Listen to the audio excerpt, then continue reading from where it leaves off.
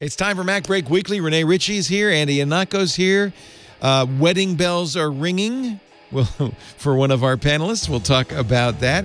We'll also talk about the crazy rumors. There's 3 different sets of rumors from Mark Gurman, including a foldable iPhone and a little bitty Mac Pro. It's all coming up next on MacBreak Weekly. Podcasts you love. From people you trust. This is Twit. This is MacBreak Weekly, episode 749, recorded Tuesday, January 19th, 2021. Animals folding pizza. This episode of MacBreak Weekly is brought to you by IT Pro TV. Now you can look forward to a successful new year where you can get a new career in IT with the best IT education around. Visit itpro.tv/MacBreak for an additional 30% off all consumer subscriptions for the lifetime of your active subscription. Just use the code MacBreak30 at checkout. It's time for MacBreak Weekly, the show where we cover the latest news from Apple.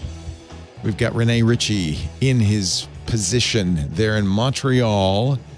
Rene Ritchie is on YouTube at youtube.com/Rene Ritchie, and he is on Team Valor. I am on Team Valor. I am also not technically from Apple or of Apple in a Handmaid's Tale sort of a sense. I am just generally chatty about Apple. Chatty about Apple, not of Apple. Lisa was so excited. I think it was yesterday. Oh yeah, it was great. Because you guys were in a thing together. What do you call those? A raid together. Raid. A raid. Yeah. Lisa was totally raid boss. She said, Renee's in there. I said, oh, say hi to him. She said, I can't. But it's the weirdest thing. We're talking about Pokemon Go. And Andy Anako's going. Of kids getting trolled if they chat. Yeah. No chatting allowed. You can only beat up bosses. That's it. Yes. Also, Andy Anako from WGBH in Boston. Hello, Andrew. Thank you. I'm a Ronin, a masterless samurai walking the warrior's path in Edo-era Japan. I know. I love that. The idea of a Ronin. It's such a great thing. Except for the fact that they tended to chop people's heads off kind of at a semi. He's also a Batusai. A Himura, what is it? A Batusai. Himura Batusai from the Tokugawa shogunate. Oh, that is what Andy is. Does that mean a man without a master?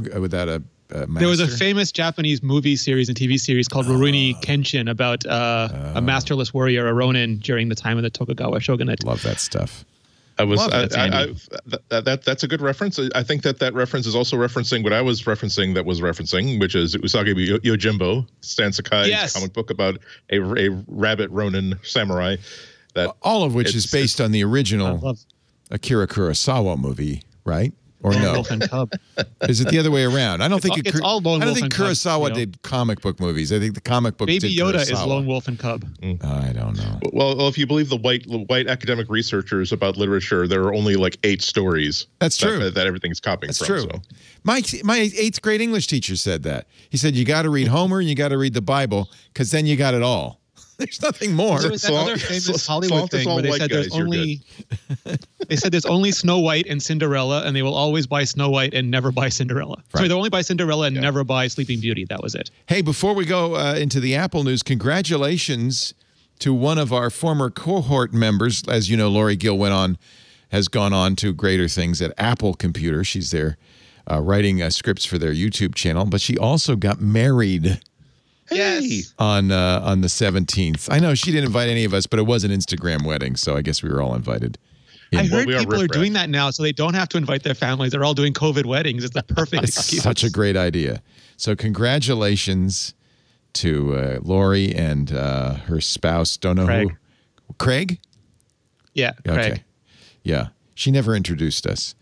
But it's great, if you go to her tweet about it, she's Appaholic, APPAHOLIK. You'll see pretty much everybody we know congratulating her. It's you feel like you're in the wedding party. It's all the Apple royalty and the Apple press. It's like eloping with infrastructure. Yeah. It was a full Mandalorian wedding, I understand. Exactly. Yeah. So we're really happy for you, Lory. Congratulations to you and Craig. COVID wedding #. COVID, and they look so cute. They look so cute and together. She might be watching, so congratulations, Lory. Yeah, it's nice. I'm sure if she's not, people will let her know. We'll tweet at her. There is some Apple news. We last week were talking about Tim Cook's appearance on CBS this morning and the speculation about the big initiative Apple was going to launch. And David Pogue said, "Oh, maybe they're going to start doing Actually, it wasn't David Pogue's idea. Somebody else, Neil Seibert, I think, said. Neil Seibert, yeah, said, "Oh, they're going to do vaccinations in the Apple Store." No, it's a major new racial equality and justice initiative. REJI is the abbreviation.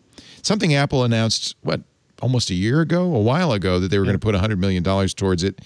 They are now talking about the specifics of it, including a first-of-its-kind educational hub for historically black colleges and universities. And I love this, an Apple Developer Academy in Detroit, which is really cool. Here's a picture of the Propel Center that they're going to build.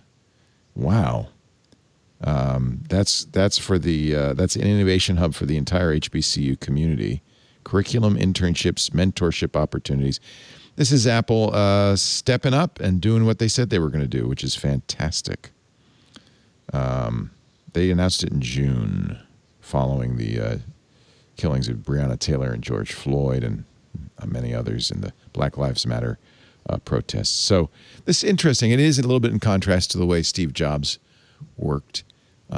There were no public charitable initiatives from Apple during his tenure, but Tim Cook has been very aggressive about pursuing this.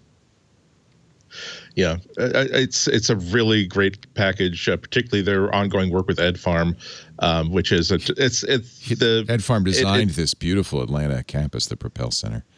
Yeah, I mean they're also like they're basically it's an education initiative and an education program that's based in Alabama, and you get the sense that they're making the right moves here, because all throughout the announcements and all throughout the news that's been done after that isn't about Apple. A big company saying, "Congratulations, we're here to instill our benevolence all over." Right. It's more like we are working with companies and organizations and grassroots organizations that have made it their mission, their mission not to manufacture technology and also save the world, but to specifically focus on this one problem. So they know that it's not enough to dump a pile of money on a problem. It needs to be put in the right directions and used effectively. And this doesn't look like, oh well, we wrote a check and now we get to have a photo op. We're handing a giant check off to someone, and that'll look good in the company report. It is a good example of focused contribution, focused giving back, focused making people a little less upset that tech companies have so much power over our industry and over our country. With Apple, you know that this is kind of this was a sincere effort as opposed to a way of diverting PR into the good column instead of into the bad column. But they put their money where their mouth is how I would put it, and that's a good thing. And Steve, like you said, Steve was really big on not pimping your karma. He believed that sort of tainted it, that if you did it for recognition or if you got recognition, it took away from the sheer goodness of the act, where Tim Cook seems to very much feel that you can lead by example, that you can inspire others, and that Apple has such a position that they can use it to, and famously, I think one of the few times Tim Cook has ever been riled up in public is when people complained about Apple doing the environment and doing accessibility and doing things like this. And he said, I don't care about the bloody ROI, because he believes that it's Apple's job to make a better world. And you could say cynically that the more people that get into Apple's system and Apple's sites and Apple's economy will eventually be Apple customers. But I think they really do. I think he really is like a Bobby Kennedy, Malcolm Luther King type who wants to lay those golden bricks and make the world a better place. They're both tenable positions. Don't pimp your karma, or on the other hand, lead by example. I think they're both tenable positions. Do we know, was Steve Jobs very active in charity? I mean, he didn't publicize privately, it. Apparently. Yeah. His wife certainly is now. Laureen is doing a lot of things with the money she inherited, and some of it, which of course is her own. Anyway, just thought I'd tell you what it was. Yeah, absolutely. It does set them apart from other initiatives like Facebook and Google have been making big waves. But hey, we're addressing the housing problem in the Bay Area and for lower middle income people. But parenthetically, this is a problem that we actually kind of helped to create by moving so many people into a concentrated area and driving housing and rents up so high. So yeah, if there's anyone who is kind of seriously trying to criticize this, go soak your head. There's no, you're kind of too cynical about life. Go soak your head. And if you're calling it political, please look up what that word actually means and stop using it as a weapon. Thank you. In fact, not political in any respect. I actually saw a couple commentators saying, "Oh, well, of course, now that the tide has turned and the election has gone, now that Tim Cook's friend Trump is no longer going to be in office, they have to." Yeah, well, this was in the works for like months and months and months, and this relationship with these organizations have been going far beyond the current the current election cycle. So again, go soak your head. Yeah. And no one in government likes big tech. They just dislike it differently. Apple, some big rumors. Again, I don't like to do rumors, but this time of year, we ain't got much else. So so we'll do them. Mark Gurman was on fire. Let us have this. Gurman was absolutely on fire this weekend. 2 new Mac Pro high-end desktops. One perhaps based on Intel, much like the existing Mac Pro. Another half the size. I want the cute one, the little one, and that'll be, of course, based on Apple silicon. I love that rumor. I don't know how, So I think the first part's not actually a rumor. I think the first part is, so before Apple said it was going to be a 2-year transition going from Intel to Apple Silicon Macs. And last time, the Mac Pro and the belated Xserve were the last ones. And I think it's safe to assume the Mac Pro will be the last one this time. And whether they get it done in a year or 2 years, that's a long time. And what Apple did with every other Mac is release a final Intel version before they went to the Apple Silicon version, so that for people who work in jobs where they're not sure about the software compatibility, or they just don't want Apple Silicon until it's like a couple of years mature, they can get the best version possible of Intel. And my guess is that's what that other Mac Pro is. It's that last Intel version that any studio can buy a bunch of if they're at all worried, and sort of get 3 or 5 years out of them if they have to. Yeah, I had a guy on the radio show who does music production. He said, well, Pro Tools, not only does Pro Tools not run on the M1, it doesn't run on Big Sur. So he's, but that's the way it is in these businesses, in verticals particularly, not necessarily creatives, but in verticals, there is a lag time. And so it would make sense. Gurman didn't say outright they will make an Intel Mac Pro, but it does make a lot of sense, doesn't it? Yeah. On top of everything else, you have to remember that a lot of these organizations, they have to deal with certifications where they don't even allow people to buy or put in purchase orders for hardware that is not on a list of hardware that has been determined by a different department to be suitable for purpose. And so that's why there's going to be a lag. And also, we get really excited about the new hardware. We get excited also because we recognize this as a turning point for Apple. Some of us get excited because we haven't bought new Macs in 8 years, and we're super overdue for a new one. But you realize that this is going to be a case of, for most people, whenever their current Mac is no longer suitable for purpose in the next 1, 2, or 3 years, then they're going to replace it with what's going to be an Apple Silicon Mac. So Apple certainly has time to roll things out. Someone actually was direct messaging me last night because they are asking for advice. Well, I'm tempted to replace my Intel, my 2018 Intel Mac Mini and my MacBook Air with a new MacBook M1. And I'm saying that, well, look, you don't have to do it right now. This is it's a really good first outing, but the next outings are going to be much more suitable for people like you who are trying to combine make one $2,500, $3,000 purchase to combine all your assets into one. We still have a limit of the memory. We still have a limit regarding the I/O. Those are both going to be problems for anybody who is not trying to replace essentially a MacBook Air. If you're looking to replace replace a MacBook Air, go ahead. You're going to be very happy with it. But if this is going to be your 4K editing deck for the next 3, 4, 5 years, and your current editing deck is perfectly fine, maybe you'll be much benefited by waiting a year or two. I can't wait for if there is a mini Mac Pro coming. That is what I'm putting my shekels towards. That is, as a matter of fact, that rumor or that concept or the correctness of that idea is what kind of spurred me on to say, you know what, I was kind of on the fence about buying a somewhat underpowered, again based on I/O, MacBook Pro, but given that this will be my portable Mac and I will be buying for $2,000 or $3,000 the really big powerful desktop for all the stuff that's going to be heavy duty homebound sort of stuff, yes, in 2 or 3 years I will have the $3,000 and I will get that more than enough use out of the M1 MacBook out of that. So, I'm nervous, Renee, you probably aren't following Intel's roadmap anymore, or are you? Yes. I'm following it sort of how somebody follows a train going off the track. So it's sad, but I'm still doing it. They got a new CEO, and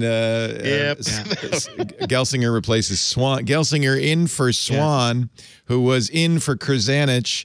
And they said, well, we're going to defer the decision about our future until Gelsinger gets here next month. Some people are saying dump the fabs. Those are big money losers. But the real question is, if you make a Mac Pro, Intel-based Mac Pro, and it would be later this year, right? It would probably be the fall. Yeah. Will there be an Intel Xeon that's somehow better than what they are using today? So only because the Xeons were so slow in updating. Like I believe they were on Sky, and these are the Xeon. I forget what they call them, Xeon X. These aren't the big iron Xeons. These are the more commercial grade Xeons. And they had a special name for them, Xeon Y or Xeon X or something. And I think those were still on Skylake. So it's probably at least one generation they could go to. So those they could always go to lagged. There may be an 11th gen or a 10th or 11th generation Xeon. My fear here is that with like Andy, and like everybody, all of our wish lists, our mythical, magical Mac for the last decade has been this X-Mac, this mini tower that we all just wanted. That would be the perfect machine for hobbyists that Apple just never made. Like the Excel sheet just never pivoted in a direction that made that cash positive. And I would love this so much. Even if it's just we yank out those Xeon chips, we yank out those giant AMD cards, there's so much less space, we can shrink it down. But if they would do that, if they would give us a modular Mac based on a ginormous multi-core M series processor, I don't know what I'd do, Leo. I'd take a bubble bath and call it a day. I'd feel like it's sexy time now on MacBreak Weekly as I do a dramatic reading of Rumor. The second version, however, will use Apple's own processors and be less than half the size of the current Mac Pro.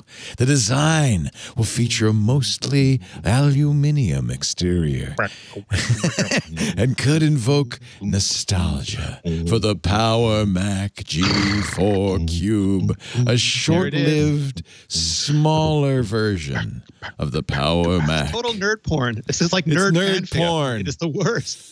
I don't know if that was a sexy voice, but it's not. I mean, people laugh when we call things sexy, but even if 3600 RAM, baby. Even if this is the same price as the existing Mac Pro, I could just see myself with my nose pressed Craig against is looking glass. at it. He's looking at it like he was in that event. He's looking at it with the red lights, and he has it right now. Oh, Damn it, baby. Oh, man. Yeah, that would be a dream machine. I don't think it was like the MacBooks will still be the biggest sellers. The MacBook Air will still be the biggest seller. But for nerd culture that has been waiting so long for it, this would be the ultimate Mac. Well, let's fantasize. If you're going to make that, it would be an M series chip that would be like generations down the road. M1T or something. Yeah, it would have. What would you do? How many cores? What would you do? I'm confused by his article because he said next generation. And the one thing about Bloomberg is for all their copy editors, they are incredibly imprecise. Like they kept saying magnetically charging iPhones. They connect magnetically. They charge inductively. I cannot take their English at face value. Annoying. So he says next generation chipset. And I don't know if that means literally next generation as in an M2 that would be based on A15 silicon IP, which is an advancement on the architecture, or just like M1X has more cores and then M1T has more cores after that. And that's still interesting, but a very different proposition. Yeah. Yeah. Also, we need to understand that you can't really translate more cores equals more power. I mean, it's kind of like in the old days where you say, oh, this has got more megahertz, so this is obviously a much better, much stronger computer. And for a lot of tasks, it's going to be, if you had the choice between more cores but less RAM, or more RAM and fewer cores, you would take the more RAM and fewer cores, because you're dealing with the kind of operations where I need to be able to keep as much data actually in physical active memory as possible, and that's the speed bottleneck. So, yeah, I mean, it could just be 64 gigs of RAM, or 128, or 1.2 terabytes. It could just be 18 Thunderbolt 4 channels. I think one thing that they're going to want to look at is GPU.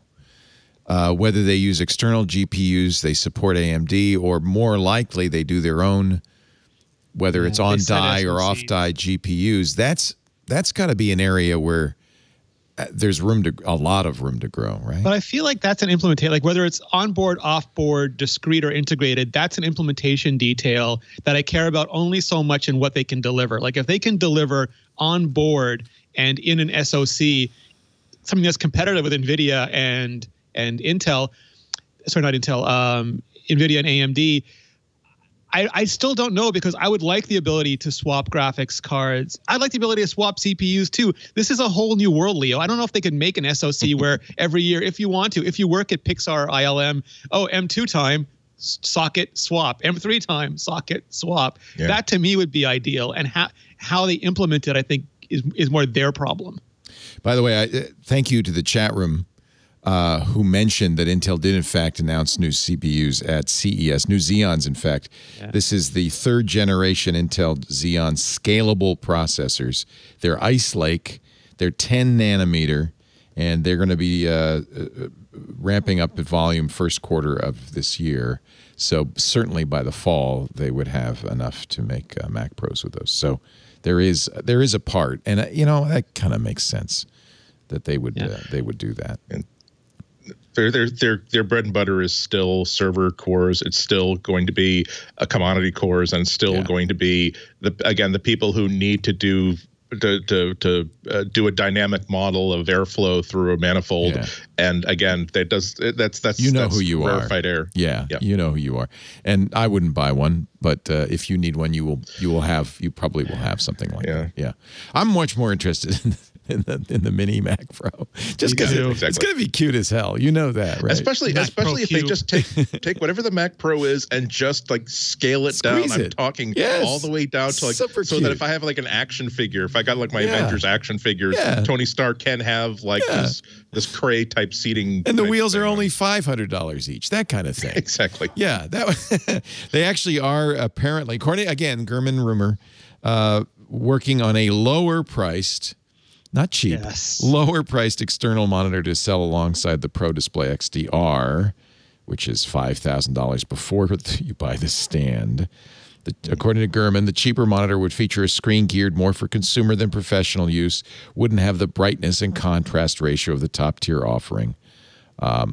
That's the one, Well, the top tier offering is a reference monitor. This just has to be basically you just have to wrap the iMac panel. Whatever you make for the next iMac, just wrap that up and give it to me as a display. I'll be fine. So I have an iMac Pro, which I mentioned before. I rarely turn on now. Will there be an Intel iMac Pro, do you think, or is that not? There's no market for that. No, I don't. Yeah, I don't. I would be surprised at this point. So they are, and this is the other part of the Gurman rumor mill this week, redesign of the iMac. Again, sexy music, please. The new models will slim. I need a sexy voice. What is a sexy voice? Oh, baby, the new models will slim down the thick black borders around the screen. Do away with a sizable metal chin area. Talking about shaft. In favor of a design similar to Apple's Pro Display XDR monitor. Yeah. These iMacs We'll have a flat back. Oh, yeah, baby. Moving away from the curved rear.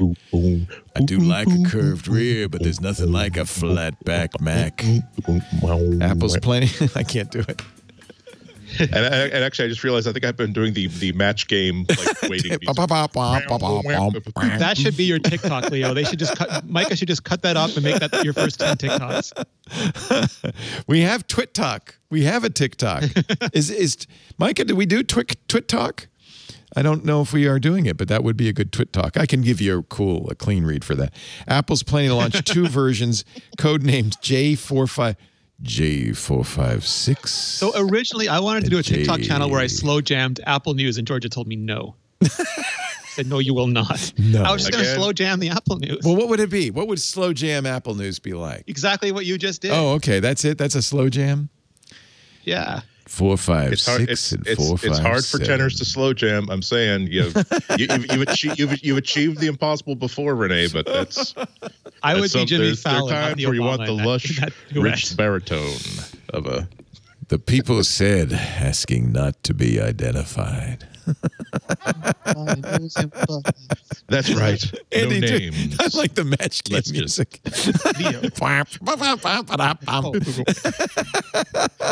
Wicked Wanda was so wicked. Every time she reached for a That's not stapler, slow jam, that's toe grabbed a- jam. Okay. The upcoming products are part of Apple's radical overhaul of its personal computer lineup, yeah, which is, Apple Silicon. And we had hoped that there would be new designs. Will there be new, the iMac redesign? Yeah. Will there be new? Yes, we think there are going to be new laptop redesigns as well, right? He did another article. He did 3 articles. He did that one. He did the MacBook Pro article, and he did the Flip iPhone article. So this is the one that says magnetic charging. Do you think it will be? Yeah. I think he's saying MagSafe, right? It'll have a breakaway. Yes. It's just, again, like not charging, magnetic charging cable.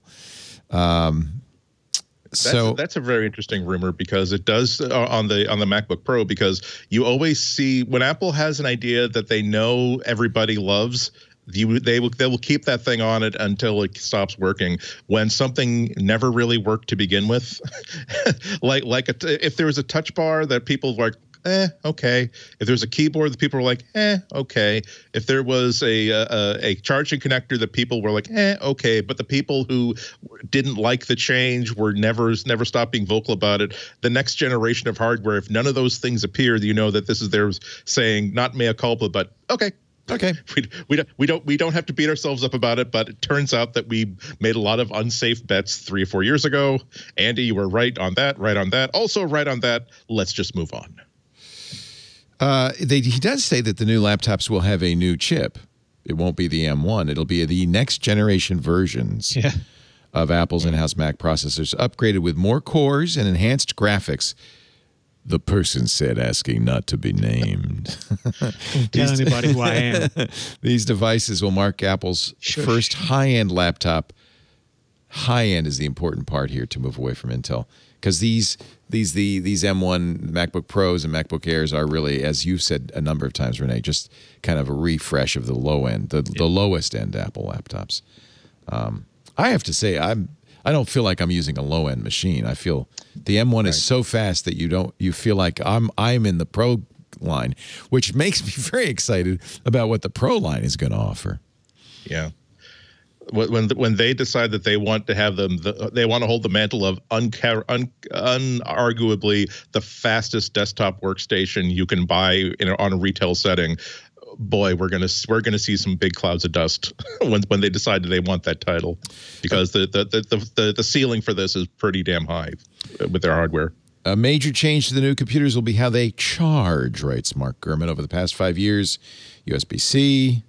Company's now bringing back MagSafe. Would it be a USB-C MagSafe? Yes, right? It'd have to be, or no? Well, so this is the thing. Like the USB-C defines the plug, and it's USB 3. And they just renamed everything. Like 2 weeks ago, they renamed everything as USB 3.2, making it even worse to try to differentiate them.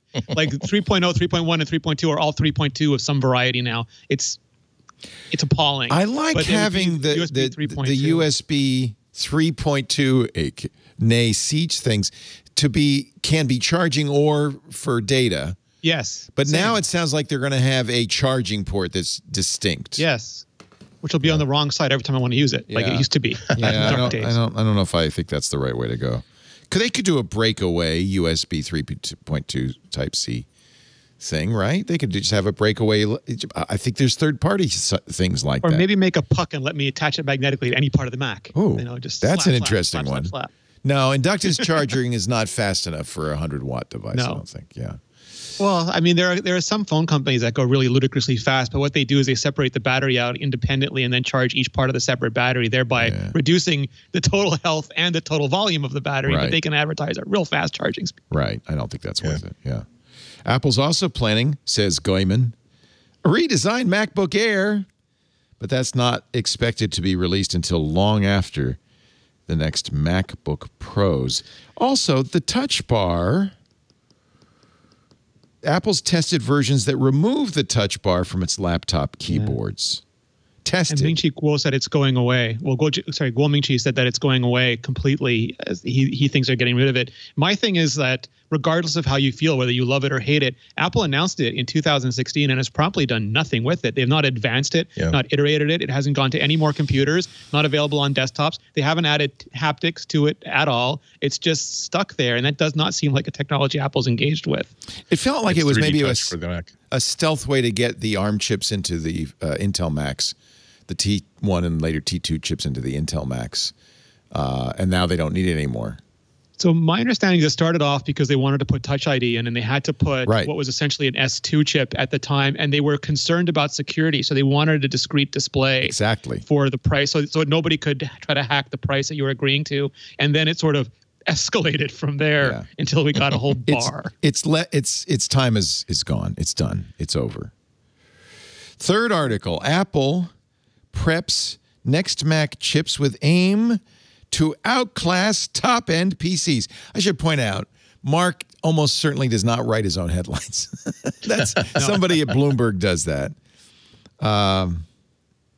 Faster performing than Intel's best. I do love hearing stuff like that. They kind of are already, though. I mean, it was only the very latest Ryzen 3 that were single-core performance competitive with the M1. Yeah. So it's not a high bar. No. I mean, there are things like there are certain tasks that the Intel chips, like some people still prefer Intel to AMD for gaming for very specific reasons, but in general, Apple's doing really, really good architecture. Yeah. Actually, that wasn't the third. That was an older. The iPhone Flip. The iPhone Flip. Oh, tell me about that. What's the iPhone Flip? So he and John Prosser both put out stories this week. Originally, Apple, and for years they were working on a 2-screen foldable version, and now they're both talking about Apple working on using Samsung-style foldable display technology to either make something like the Galaxy Fold, or in John and Mark's more recent articles, something like the Flip that would open up into a iPhone 12 Pro Max style device. And the reason I like this so much is, well, beyond the fact that we're human, we fold everything. We fold wallets, we fold, pizza, we fold sandwiches, we fold clothing. Only animals fold pizza, I want to say. Yes. Okay. No, the other way around. Only animals don't fold pizza. All right, I'm confused. If you're in New York, you got it. But the thing that's nice about this is that Apple has built this infrastructure for their software. Excuse me. Like, one of the biggest problems with the foldables on the Android side is that Google is having to work hand in hand with every manufacturer to fit every different screen size and model and transition. And the app developers haven't done a lot. And there's really a paucity of tablet apps, where Apple, from the Apple Watch interface and App Store to iPadOS and that huge catalog of iPad apps, they really can use size classes and auto layout to propel you through different size of app experiences. So if it's like an Apple Pocket Watch, where it looks like the little Apple Watch interface on the outside, and then you open it up and you have the iPhone interface, or an iPhone where you open it up and suddenly you have the iPad version of every app except for Instagram because they still haven't made it, that to me is like, would be a really, really good software experience. They could just focus on the hardware from there. According to Gurman, they're not yet testing phones. They're really still at the screen stage. And I have to say, this is the Galaxy Fold. Although the Flip, I have to say the Flip to me does, and I've talked to people who said that's really the form factor you want. This gives you a tablet-sized, almost a tablet-sized screen. Some people want that, though. But the issue, and I've seen a number of people complaining about broken screens, the issue at this point is, can you make this fold reliable, durable, invisible enough? I mean, I see Mark says they're going to use that Apple's new shatter technology, their ceramic, what do they call it, shield. Their ceramic shield technology for that, and which that's is interesting flexible. Because Apple does get the OLED process from Samsung, but they don't use Samsung panels. They sometimes ask for their own materials. They do all of their own display work after they get those. So Samsung, I forget who makes theirs. It's a different company than Corning, but Apple and Corning are apparently working on a new kind of ceramic shield for it. I like the Z Flip. I think that's that would actually kind of make sense. Part of the problem Apple has is it's just there's nothing new in the iPhone, so they need to do something to do something at least that's a little different. Whether it's Enterprise necessary, whether it's necessary, maybe secondary to the idea that we just got to do something that's not a slab of glass. I like the idea. Maybe I should trade in this Fold for the Flip and see if I. You can get more money back. I saw people ordering Amazon renewed versions of iPhones and other things to trade into Samsung, getting more money than they paid for it to get like the latest S21 and the Galaxy Fold for almost no money. Samsung's really trying to push this market, and this is a good time to try to get into it. I ordered the Flip when it first came out, but it took so long I canceled. Maybe I should. Might be interesting. It really is a great form factor. Because I love the idea of a device that adapts to whatever your immediate situation is. As you say, not just having something that's more pocketable that turns into something that's more like a tablet or a standard size iPhone Pro, but also imagine the idea of the screen folding backwards like 300 degrees and being something like a desk clock that will give you notifications, give you messages, give you that really cool complication-based interface for Apple Watch sort of clock designs, but also give you interactivity or even give you an extra control surface that the touch bar on your Mac doesn't really sort of deliver. So and given that most of the problems that Samsung has been having have been real bread and butter, nuts and bolts engineering problems, like how do you design a hinge that remains a barrier against dust, and it's a really complicated like watchmaker type of mechanism in order to make that work. That's the sort of stuff that's really up Apple's alley to design solutions like that. And I also agree with the idea that as soon as there is a foldable glass solution as opposed to a foldable plastic solution, that's when Apple really gets interested in this. Yeah.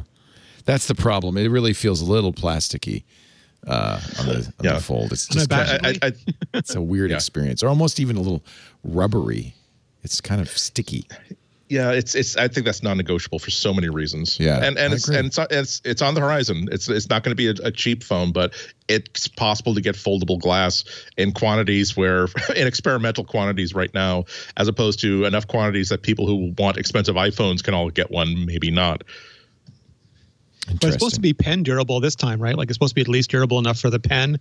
And then it's balancing out the durability versus the fragility versus the radius that you can fold it, because apparently the stronger panels don't fold quite as nicely as the weaker panels. I love Mark Gurman's rumors, I must say. Yeah. At least we're all agreed that just like there are people who agree that folding pizza is okay, there are people who don't see it. I think we all agree that folding the pizza so that the sauce and the toppings are on the outside is absolutely the wrong idea. That's right. I think we all seem to have agreed that having the display on the outside was a great demo 3 or 4 years ago. Definitely not what we actually wanted. Well, but that's one problem with the Microsoft Duo is it's a blank face when it's closed, and it is nice. And this is the display on the Fold 2 is big enough that I mean it's nice. A little weird, but it's at least big enough to see what's going on. You can use it. You could use it as a phone this way. So you do need something. I don't know. It's tricksy. No. It's difficult. Foldables at CES. You're breaking up. You're breaking up. Do it again. Say it again. Whatever you just said. you see the TLC rollables at CES where they fold out and there's like a giant scroll you can cast your spells. So TCL had a phone that weirdly grew. It just was weird looking. LG too. And then LG actually is going to make one. TCL's was a concept, and then the scroll looked like an Egyptian scroll that you. Nobody has announced they're making that yet, but it is interesting to see. Like power word kill and watch the earth burn in front of you. Yeah. But that is a ridiculous concept. If it's the idea that because you can't just simply pull it out, a motor has to push it out, and you have to simply wait while it goes and suddenly your phone is just a little bit wider. Yeah, it's like so weird. Okay, and the fact they didn't actually have anything showing off. They just had a prop that they projected. They inserted some video from their keynote presentation onto, and afterwards we're saying, yes, we're absolutely going to manufacture and ship this. Is there a name? Not really. Is there a ship? We're going to call it we're going to call it the grower, not a shower phone. LG did ship the wing though, so they'll do it. LG is just crazy enough to do it. Yeah, the wing is weird. Jason Howell reviewed it. I don't get it. So the idea is it'll be an iPhone Pro Max size. This is according to Gurman. Pro Max size screen folded in half, so it's a little small. I kind of like that. If you can make the screen reliable and exactly as you said, Andy, feels like glass, the hinge is not weird looking, yeah, I can go for that. And I guess there have been enough of these out now that's probably the case that these are for Samsung be third generation. A lot of the early grunt work has definitely been done. Yeah. Also, Apple's in a really good position to do this because Apple's market is full of not just early adopters, but what I keep calling early believers. Yeah. People that if they know that if Apple's putting it out, it's not it may not be completely fully baked, but it's not half baked. It's usable for people who accept that they're on the first generation of something that's going to get better as time goes by, and people who have deep pockets who really would not flinch at the idea of spending iPad Pro money on a iPhone Pro that folds. Yeah. So this is they could really push things forward not just in terms of pushing the technology forward, but also the more people see people like out on an airplane, at a terminal, in an office with a folding phone, the more they think, ooh, that actually works. That isn't just stupid like that CES demo that I saw in 2021. So let's take a little break. Andy Ihnatko, Renee Ritchie, Leo Laporte. It's MacBreak Weekly, our weekly dive into Apple and Mark Gurman and Guoming Chi. Our show today brought to you by IT Pro TV. New year, amazing opportunities, right? I'll tell you one thing, if you're looking for work, one area that is growing constantly, even during quarantine, especially during quarantine, is IT. IT means a lot of things, though. It could be desktop support, it could be security, it could be sysadmin, it could be network administration. If you want to get into IT, one of the things you're going to have to do is decide, well, what area of IT? Can I recommend IT Pro TV? They've got exactly what you need to get started on the right foot in your IT education journey. Professional, entertaining. I don't mean goofy. I mean engaging. I think engaging might be a better word than entertaining. These guys are IT pros, of course, but they also know how to make it interesting, engaging. And you don't have to leave your house. You can watch it on your computer. You could watch it on your phone. You could watch it on your big screen TV. They have Roku and Apple TV and Fire TV apps on every platform. This is a great month to get started in IT. It's Getting Started in IT month at IT Pro TV. If you're going to start a new career in the IT industry, you could catch 2 webinars for budding IT pros. There's a free training weekend with 5 courses available at no charge. Tons of videos free on their YouTube channel as well, all about starting a new career. Give you a great idea of what options there are, what areas you should look at. Now, if you're a business and you've got an IT team, IT Pro TV is great for keeping them up to date on the latest technologies, training them in new areas. It's a plan your team will actually use. There's a personal plan that'll help you accelerate your IT career. Really, IT Pro TV is a one-stop shop for IT education. Microsoft, Cisco, Apple, Linux.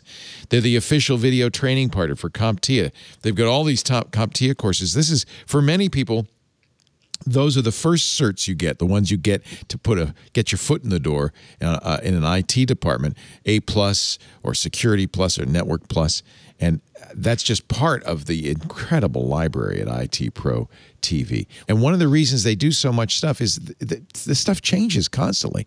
New versions of software come out, the tests change, the concepts change. So they're always keeping it up to date. More than 5,800 hours now of up-to-date IT training. Nobody's got that. One of their learning coaches can help you if you want to figure out what your future is. They can guide you on your career path. And, of course, they have great job resources, too, to help you get that IT job. One more thing, I want to give them a big plug for TechNado. That's Don Pizzette. He's one of the founders, Don and Tim. Don Pizzette has a podcast called TechNado. Great way to kind of keep up on IT. There's industry guests, IT news recaps. Everybody should be subscribing to that. That's absolutely free. So let's look forward to a successful new year. What do you say? With a new career in IT and the best IT education around. We know these guys so well. We've been with them since the very beginning, and it's been great to watch their success and growth. itpro.tv/MacBreak. We got a deal, too, for you. For if you're looking at a consumer subscription, 30% off forever. As long as you stay active, 30% off if you use the offer code MacBreak30. MacBreak30. An additional 30% off the lifetime of your active subscription. IT Pro TV. Build or expand your IT career and enjoy the journey. I invite you to visit them at itpro.tv/MacBreak. We thank them so much for their the long-term support of everything we do here at TWiT.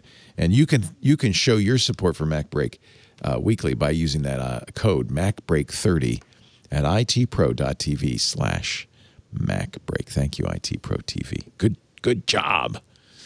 Good job. All right, moving on from the rumor mill into the real world.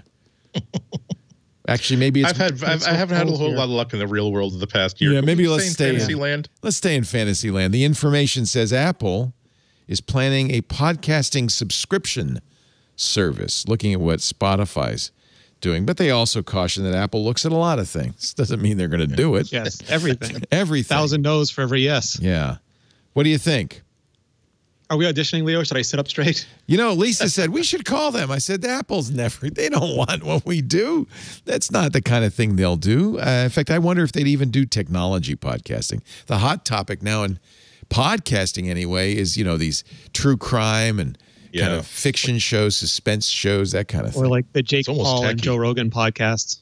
Yeah. Ugh. I mean, that's Jake Paul. Sorry, Logan Paul. That is part of the problem. Like you have to hook up your wagon to people who are getting huge audiences, oftentimes because they're dealing with very, very fiery content, let's say. And you're kind of I have to think Spotify's saying, geez, that Joe Rogan deal, was that a good deal? Should we have gone there? And Joe Rogan might be saying that. Yeah, well, he got $100 million. I don't think he's going to. I don't think he's got any He's got Howard Stern money. He's fine. Yeah. That's a lot of watches. But no, you're right. And Apple is very, very cautious about their reputation, right? As much so as Disney. Brand image. Yeah. So that is a challenge. Yeah, it would be interesting if they decided to produce their own podcast, though. Like, what if they decided to do their own newscast, to do their own arts channel, as a complement to all the other stuff that they're doing with content creation? Now that they have a studio for doing TV and movies, they could set up a radio studio and simply say, we have an idea for a 12-part radio documentary, or we have an idea for a season-long. We're going to buy the rights to Neil Gaiman's next book and turn that into a fully produced 22-episode audio series. That's much more likely. The Apple TV Plus model, except it's audio. I think that's exactly what they would do. My only concern is that they'll do not that. Like, they'll buy Neil Gaiman's book, they'll make that into a TV Plus series, and then pay Neil Gaiman to host a podcast about it. Like the podcast that they were doing for HBO does a lot of those. They had a Watchmen podcast, and they had a Chernobyl podcast with Craig Mazin, and they have so much content already. They don't bother to podcast really well. Like, they have so many music-centric interviews and things that they're only starting to sort of get up to speed with podcasts. But I think they will look at it as, well, I guess it depends on who they get to run it, but my guess is it'll stay with Eddie Q's media division, and they will do it very much like other entertainment brands have done it. That makes sense. It won't be like the podcast nerds inside Apple who get to run it, sadly. Apple has tried to set aside the $500 million VirnetX judgment and failed. They now, given you add interest and royalties, the total payout, 2 lawsuits could be over $1 billion. On Friday, a judge in Tyler, Texas, the home of so many of these lawsuits, rejected Apple's request for a new trial and several other claims. Apple said that VirnetX's award should not exceed $113.7 million. Don't know where they got that from, and that jurors should have been told that the U.S. Patent and Trademark Office had deemed VirnetX's claims unpatentable. Yeah, that might have helped them in their decision. So anyway, but this is exactly what happens in these cases in is it East Texas? I think it's the Rocket Docket, Eastern District of Texas. So it's not like Apple can't afford it, but it's kind of annoying. It's annoying. You can't negotiate. You have to make sure that anybody comes after you, they're going to have to actually take this to court. They're actually going to have to. Yeah. They're not going to get a quick payoff, or else. I think that in the long run, this is, even if they have to occasionally write a check, it's going to be better for them in the long run. Just in terms of Apple is being also sued by a group who said, "Hey, you cut off Parler, you should curb Telegram too." Yeah. Okay.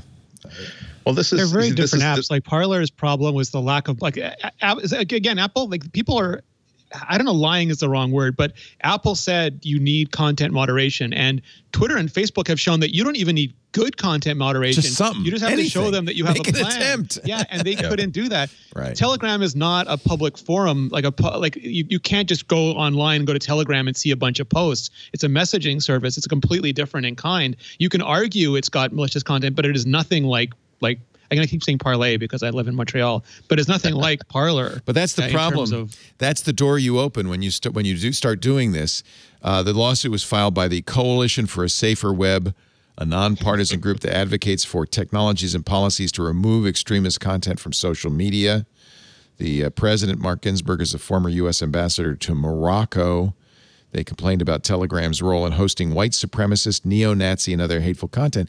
And that's kind of the nature of Telegram. You can create groups, rooms. Of the internet. Like they're finding these people in what is it, high school sports forums. They're just going everywhere they can to try to hide and get around this. And the other issue with I'm going to say Parlay again, Parler, like they had zero OPSEC, they had zero security. You could get every post deleted or otherwise just by incrementing the post count by 1. And now I believe they're being hosted on Russian servers. So there were issues with it beyond, there were so many issues with it. In fact, Ben Thompson made an excellent point. He said this is just the market saying, as the market can and often does, we don't want to do business. We don't want to do business with these guys. So you go somewhere else. That's called a free market. But I think that Apple doesn't have the same sort of situation with Telegram as it did with Parler. As Renee said, the biggest problem wasn't so much that there was radical content being put on that site, but that they were being warned and approached by Apple and other providers saying, "Hey, look, this is a problem. Take this down, or clean up after your dogs here," and getting absolutely ghosted by them, and they really had nothing else to do, nothing else that they could possibly do. However, this is going to open up a new conversation in 2021 and beyond about what responsibility does an app store have, does Amazon Web Services and other cloud software providers have to make sure that they're not enabling, just to note one example, a huge command and control infrastructure for a radical domestic terrorist group. At what point is our congressional regulators going to say it is part of your responsibility to? I know that you are the privacy company, but this could be their way of saying this is why we are arguing that you should not have end-to-end encryption, because you yourselves are going to be made responsible for any damages to body or property that happen as a result of private communications upon your network. If that's what you want to happen, then great, hold on to your end-to-end encryption. Otherwise, give us a backdoor and let us police it for you. So it's it's a long conversation that is probably going to be had. I hope it doesn't result in bad decisions and bad laws being made, but this is part of a very long decision. This is like Vatican II almost, a long process of evaluating. Here's how we've decided to regulate technology for the past 20 or 30 years. How should we continue to operate, to allow technology to operate in the next 20 or 30 years? Or is there something, are there things that were great ideas in the mid-90s that are now proven to be not in the best interests of our society? Or are there some things that are like the First Amendment, they're just sacrosanct, we're just going to have to work with them? So these are conversations that we're just going to have. They're also protected by Section 230. You know, as we've mentioned so many times, Section 230 is a very important part of the Communications Decency Act that gives us, I should say, you know, we're protected by 230 as well, immunity from lawsuits over content posted by other people on our chat room and in comment sections on our forums. Apple has kind of that protection as well. They're not responsible for the stuff that's on Telegram any more than the phone company's responsible. So does Parler. Yeah. What Apple does say, and it's interesting, no. Apple does have a rule, you know, in their App Store that there has to be. Well, I'll read what the Washington Post said. Apple has to have a method for filtering inappropriate content out. It has to have a way for users to report it.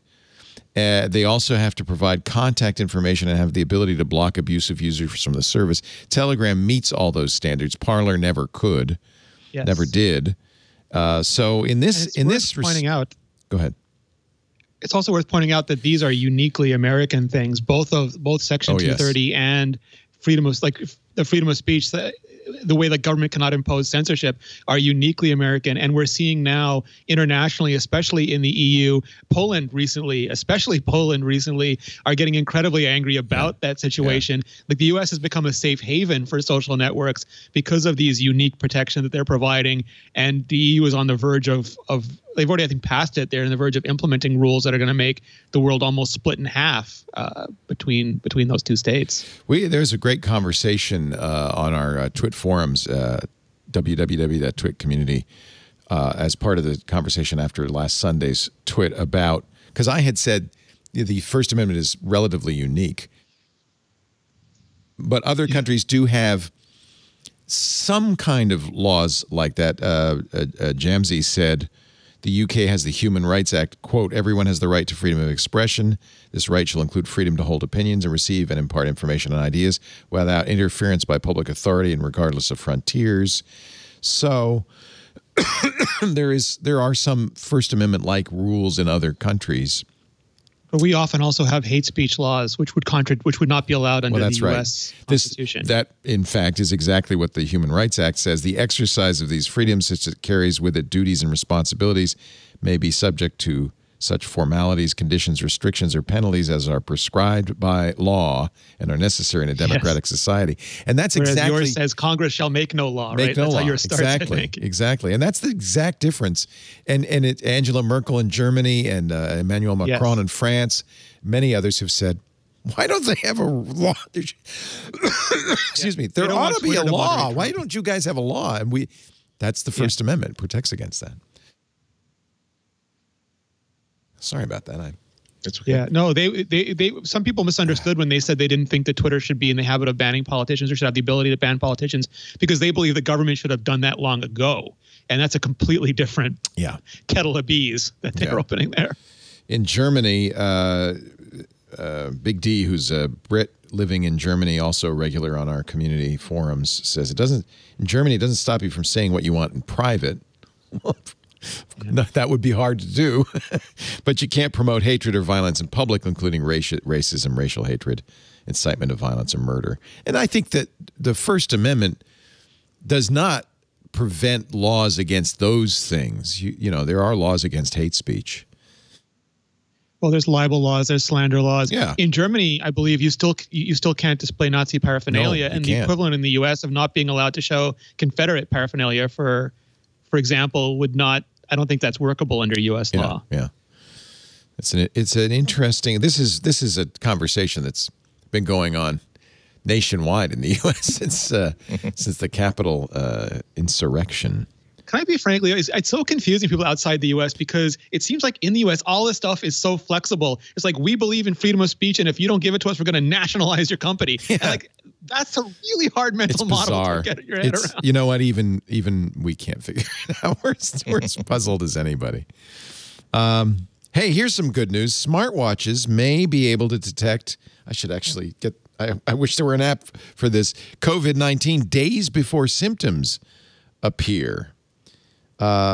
This is a study from Mount Sinai. They found the Apple Watch. It's actually the heart rate variability thing. The Apple Watch can detect subtle changes in an individual's heartbeat, which can signal the individual has coronavirus up to 7 days before they feel sick, or even infection is detected through testing. It's heart rate variability is apparently can be a marker for infection. So it's not that it's an elevated heart rate. Heart rate variability is merely the time between heart beats, which should vary quite a bit, right? And it can be used as a measure not only of your overall fitness or your some of these apps call it readiness, but it's also a measure of how well your immune system is working. Yeah, it's a big set of opportunities. I think in December, maybe it might have been even earlier than that, there was an academic paper released about how there's about building an AI model that can detect the difference between a regular cough and a COVID cough. And the idea of I need that right now, actually. Can we get that? Yeah. Yeah. Well, see, again, wouldn't that be interesting, given that there's so much people who are doing that are having conversations through a digital medium to begin with? What if there were a plugin in Skype, a plugin through all these different apps that sounds like said, a COVID cough. Just direct message to you. Here's where you can get tested. This has not been peer reviewed, but the thing is, perhaps, yeah.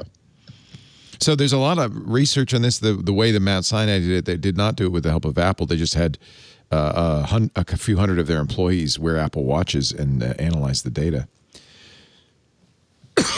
This has always been one of the golden dreams of all these devices collecting so much data, and that data being able to be anonymized and opt into artificial intelligence, machine learning research studies to try to see if there is a correlation, the correlation and causation sort of thing.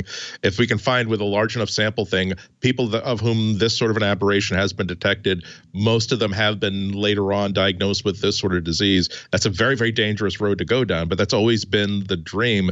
That not that my disease has been detected because I'm close to death. My symptoms are now so bad that it is unquestionable what the diagnosis is, but that there is an indication that you are going to develop this disease in the next year or two, or that you're at the starting line of this disease, and early treatment can possibly prolong or even save your life. That's if there's one thing that will get people to hand over personal data to a faceless mega tech corporation, it's the idea of, you see this watch? It will prevent you from dying at 53, just like your aunts and uncles tend to do. Yeah. Unfortunately, there isn't yet an app to do this on any device. Stanford used Fitbits, Apple Watches, and others, Garmin watches, found that 81% of coronavirus positive participants experienced change in their resting heart rates up to 9.5 days prior to the onset of symptoms. An extremely elevated heart rate was indicative of symptom onset. So basically, these are symptoms that we don't, that we're not normally monitoring. So these are early symptoms. Go ahead. I'm sorry.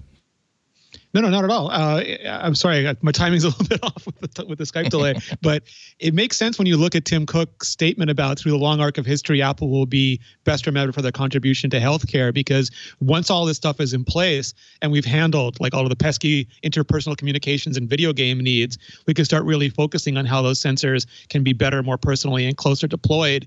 And not to be negative about it, but as we're surpassing, like, I think we're close to 500,000 deaths in North America now, or some ridiculous number. That sort of stuff will be critically important, because 100 years is even short between pandemics, but there are a lot of things that are going to be going on, and our ability, like Andy said, to detect those things, even if they're not lethal, but if they're just slightly, if they make you live uncomfortably for 30 years. If we can fix that sort of stuff, like if the Apple Watch or the Fitbit can say the way you're walking right now is going to lead to hip problems when you're in your 60s, and it's really easy to fix now, we're going to have you on a walking program. That sort of stuff will really change a lot of lives. Yeah, and it should be part of a comprehensive health management system inside the entire country. If we had the ability that everybody who needed access to an inexpensive form of healthcare, not invasive surgery, but hey, this looks kind of odd, I would like to get this checked out. If that were an easy $100 or easy $50 for anybody in this country, and we had enough medical infrastructure to support it, that would save lots of lives. Without this comprehensive sort of idea, we can't have wealthy people who can afford $300 or $400 watches every time that they get a ping on their watch saying, hey, here is an alert that, gosh, maybe you want to get your lungs checked for something. And it's based on not necessarily voodoo science, but stuff that it has by no means been proven as this is an important enough signal that, yes, we need you to, that yes, you should put some demands upon the limited medical resources of your community to get this checked out. We can't have thousands and thousands of people coming in on the off chance that this indicator is an indicator of something, and that that a check from a doctor can actually get something done. We've seen what happens when a lot of us never really thought about the idea of our medical infrastructure being stretched past the limit, and we're seeing this even almost a full calendar year after the declaration of a pandemic. There are still ER room. There's still Mass General Hospital. A doctor there just tweeted last week. It really just went right into my heart, saying that we don't have any beds in ICU. We don't have any beds in the General Hospital. We don't have any beds in emergency. We have no place to deal with anybody right now, and because our patients just keep coming in and coming in.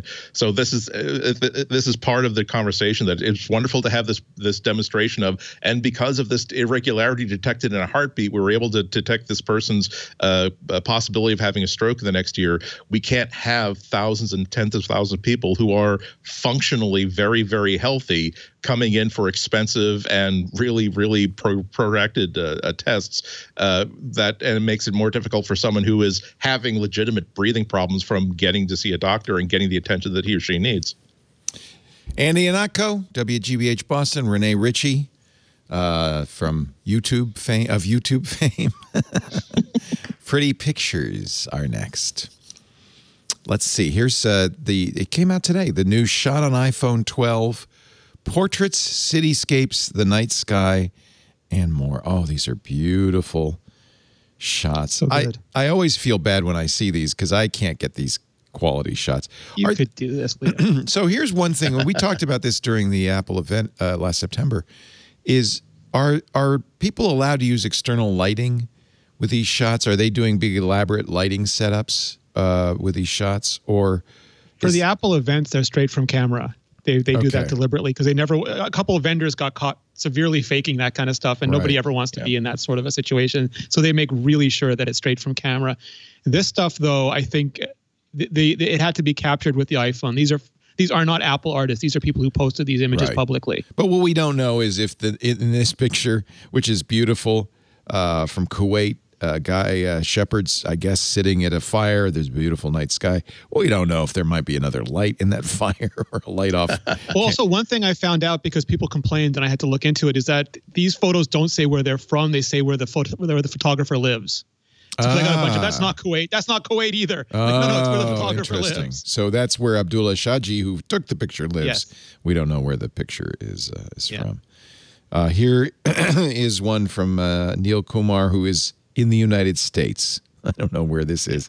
Looks like it might be Philadelphia. I'm not sure. But that's a pretty picture of a puddle and some row houses. These are, I guess the point is, these are as good as professional pictures taken with $5,000 DSLRs. There's no way to look at this and say, oh, no, this is one from an iPhone mini, which is kind of cool. Yeah. Well, it's important to keep it in context. That like the one that you were just showing about the kid who's silhouetted against the red, that is on a technical level, that is an amazing demonstration of how it was able to pull shadow detail from the flowers in that basket, and also contain details in a very, very super saturated red. That said, we're dealing with people these are photographers who know how light works and know what makes a good picture. I had on Instagram somebody, I did a selfie on 4th of July that came out really, really nice, and I just as usual I just mentioned, taken with my Pixel version 1, like a 4 or 5 year old camera. Like, oh my God, that was taken with a Pixel 1, and my only response was there is a merely adequate camera. A picture taken with a merely adequate camera, one half hour to 45 minutes before sunset will outperform almost any other camera under any other condition.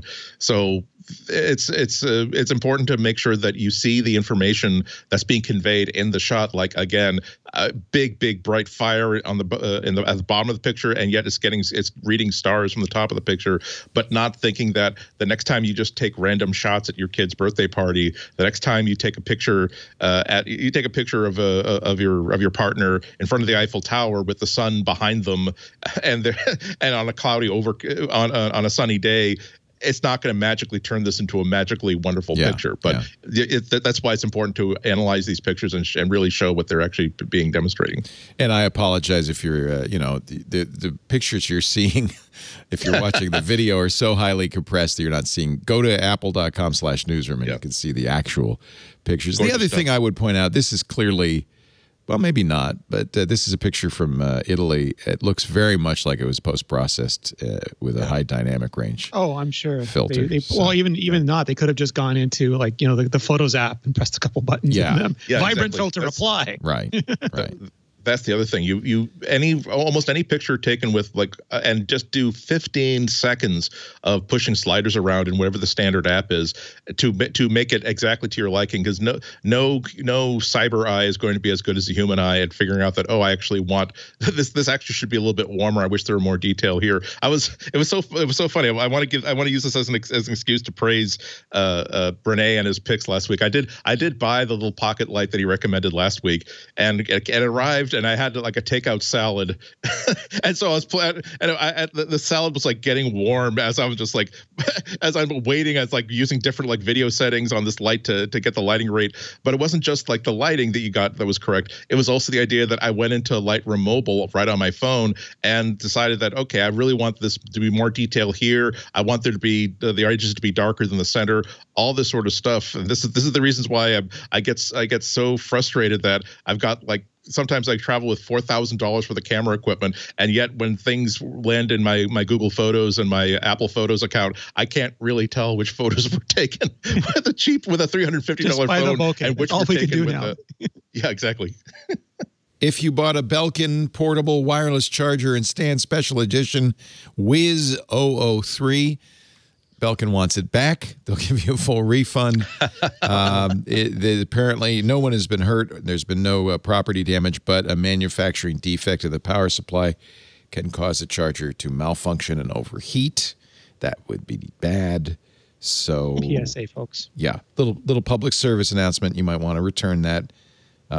You could just do a search for Belkin portable wireless charger and recall, and you'll probably find everything you need. Epic has taken the Fortnite battle with Apple to the UK. According to Bloomberg, the company is now has submitted a complaint to the UK's antitrust tribunal. What a surprise. Put Hughes in the American complaint and refiled it. Yeah, what a surprise. And iOS 14.4, which is not out yet but is in its beta, has an interesting bit of code that will warn you if your camera was repaired or replaced with aftermarket components instead of genuine Apple components. Is this, Renee, they've done this before, but is that because of security issues or reliability issues?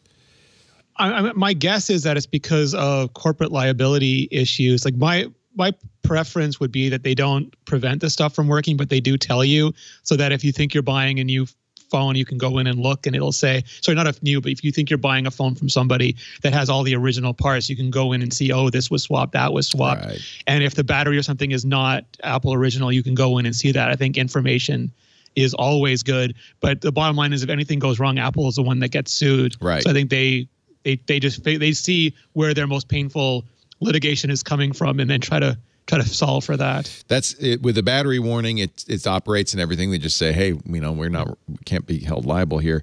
It's unclear whether this camera warning will disable the camera or not. Probably not, I would guess. Yeah. It really is consumer forward, especially because it's possible to reprogram a battery to lie about what its capacity is, lie about what its usage history has been. There are counterfeit components that are flooding the markets because as independent repair shops are becoming more prevalent. It's probably a case of getting ahead of a problem. I would be complaining if Apple were saying, the camera app will not launch because it detects non-Apple parts or non-certified repairs to your camera subsystem, or I refuse to charge because I detect a non-Apple repair has been done to the battery. If all they're doing is informing the user that this is what we suspect and this is why we suspect it, then that's the definition of a pro-consumer sort of action. I've been seeing a lot of chatter over new Mac OS beta code that suggests that side-loading iOS apps will no longer be allowed. Right now, you can use iMazing or some other app to get the app itself, the app file itself, so that you can install it on the Mac, even if it's blocked in the App Store, but you have to do it manually. There's some evidence that iOS 14.4 beta versions and macOS Big Sur 11.2 will implement a system that will actually block those apps from running on the Mac. So yeah, there's some developers who are super angry about that because either they sell a Mac version, they believe like this is a form of piracy, right, or they don't want their thing running on Mac because it's not an app that they're proud of. It's not a good on the Mac experience. yet. Yeah. Well, yeah, or it's a big gaming company that just doesn't want you to have the ability to do that. Yeah, a lot of people, for instance, Netflix is an example. A lot of people, Instagram, Facebook. They want you on the website so they can cookie you. I mean, that's big for them. Yeah. So you can side load it using iMazing or something like that, get the IPA file. But that's going to probably stop in the next version of iOS and Big Sur. It was a big deal for them bringing iOS apps to the Mac because it is a touchy subject with a lot of developers. And I think the bargain they struck was if you're in secure mode, like the default mode, you could run those apps because then they're still wrapped in fair play and the developer gets to consent to them being run. But if you go and turn that off and you go back to like hobbyist Mackety Mac mode, then you don't get to just run unfettered apps anymore. Because a lot of those, it's the same as ROMs and emulators and things. They get really touchy. So it's like just balancing consumer desire with developer demands. Although there's an interesting tweet from Chance Miller saying, I don't know what this means. Interestingly, Apple has reverted the server-side change that blocked users from side loading. So for now, you can keep doing it, but don't expect it to last. So yeah, that's my understanding too. I don't know what's going on. But developers should let you if they want to. Yeah. That's the thing. You honor the developer's request for whatever reason, right? I totally agree with the developer's argument that, hey, we didn't design this to work on the app on the Mac. We're embarrassed by how bad it looks on the Mac, or they don't even have to have a reason for it. I've been trying to figure out exactly why Apple thought it was so important. Why having iOS app compatibility across two platforms was an important enough thing to actually make it into a formal feature. I don't think it's a bad idea. It's just that when you make it voluntary like that, I think most developers are simply going to opt out and save themselves a whole bunch of problems. Once you make something optional, that's the reason why Apple, the first Mac, didn't have function keys on the keyboard, because you don't want to make the Mac support of the Mac mouse optional for any developer whatsoever. So I'm going to be curious. I'm going to be keen to find out in a year from now how many people are actually using iOS apps on the Mac desktop. It's not a great experience. No, it's not as I was looking forward to it, and again, it's not terrible. It's better than in many cases it's better than nothing. But in most cases, the app that is available on the Mac, the app that's available in iOS, is also available in some sort way, shape, or form through either a desktop app or more likely a web browser app. Sometimes a browser app that can actually take its data with you. So I haven't found it to be as much of a mind blower as I hoped that it was going to be. Yeah. I wonder if they thought there would be more pushback from the loss of Boot Camp, and that this would in some way be the big Boot Camp-like story. Like, we went to Intel, and that's how you can run Windows apps. We went to Apple Silicon, and now you can run iOS apps, and just nobody really cared that much. Yeah. Or I could just as easily see, because of the way that Apple's been very, very well managing its architectures and its roadmaps, if some couple of engineers figured out that, hey, look, we built this special version of Xcode where if you just click this one button, you can churn out a Mac compatible version of this iOS app, and now we've got iOS apps running on the Mac. It seems to work. We just did it for fun, also because there's something more important that we actually didn't want to do, like solving some MagSafe problems. And then it just got enough traction that people said, you know what, it costs us nothing to include this. We'll have to deal with some public relations with our development community, but that would be a really cool thing to put into the announcement if we're explaining why we're ditching the most famous and most popular processing platform in the world for something that we'd whipped up ourselves in our back bunker. That would be another little feather in our cap. I mentioned it on Windows Weekly last week. I forgot to mention it on this show. You can now run sort of Windows on your M1 Macintosh using the pre-release of Parallel. I'm running it right now on Parallels. And then you have to use the Windows 10 Pro Insider build for Windows on ARM. Some things work great. Office runs just fine. I'm not sure if it's a PWA version of Microsoft Word, but it runs quickly and so forth, and it's completely doable. And then some things don't, like Calculator. Paul Thurrott says that's because it's a 32-bit version of Calculator, and so it's just not going to run. But, it works. And so for people you can't run the Microsoft Store either, oddly enough.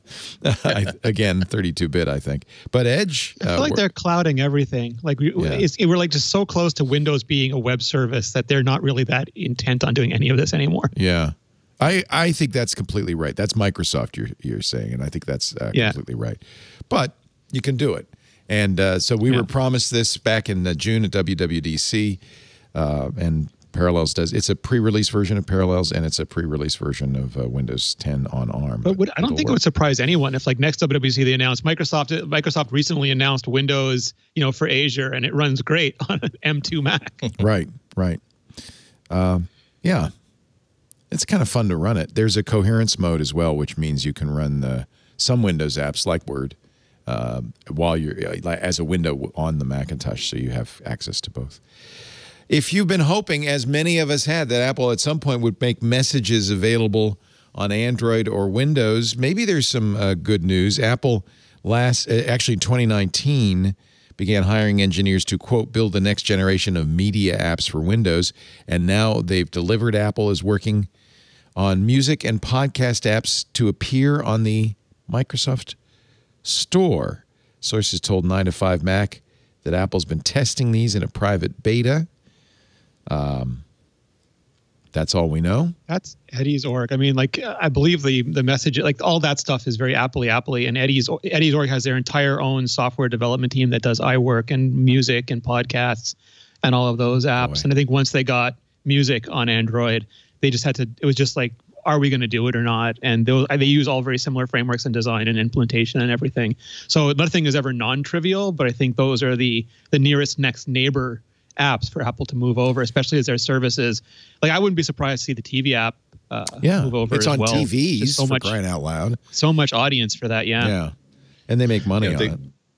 They can't, if they really want to gain traction, especially with the content that they're creating, they're not going to do it by being world famous in Western Massachusetts. They have to reach out to the entire world, and that means that they're going to have to support Android in some fashion. They're going to have to support Windows in some fashion, or else they're just sort of admitting that we don't know how to write code if we can't control absolutely everything from top to bottom, which is patently not true. I said they make money on Apple TV Plus, but not yet.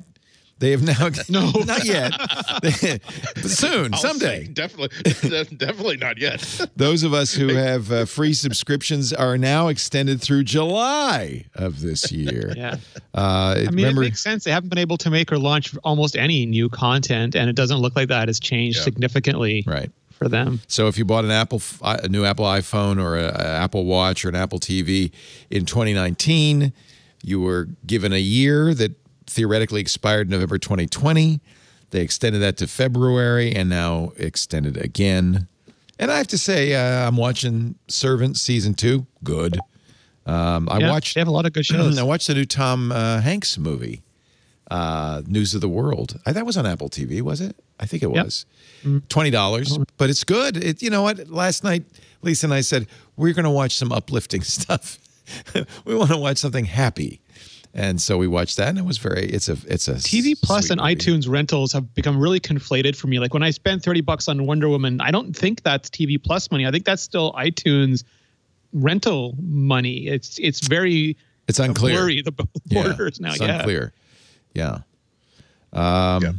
And News of the World is available for your basic $20 to get in on everywhere. Services right. available. Yeah. You can get it on YouTube. It's one of those movies that opened Christmas Day, made a few $1 million in theaters, but not enough to support it, and they've released it as an expensive rental on a lot of services. Okay. Yeah. Let's see what else. AirPod Max battery drain. Apparently, have you had any problems with the AirPod Max battery? I did not, but I know several people who did, and all of them managed to fix it I think all but one managed to fix it just by doing the reset, holding down the two buttons on it and repairing it, and then it went away, which makes it sound like it was just bad bits to me, which sounds silly, but that's what happens. Yeah, even when left in the special Apple brassiere, the headphones drained, the chaps drained from 100% to nothing overnight, which is not what's supposed to happen. But yeah, that's interesting. You know, I mentioned last week that my iPhone 12 Pro Max had stopped charging on the MagSafe adapter, and a couple people wrote to me, and Lisa reminded me. She said, oh yeah, remember? We rebooted mine and it started it again. It is a known bug, apparently, and rebooting will fix it.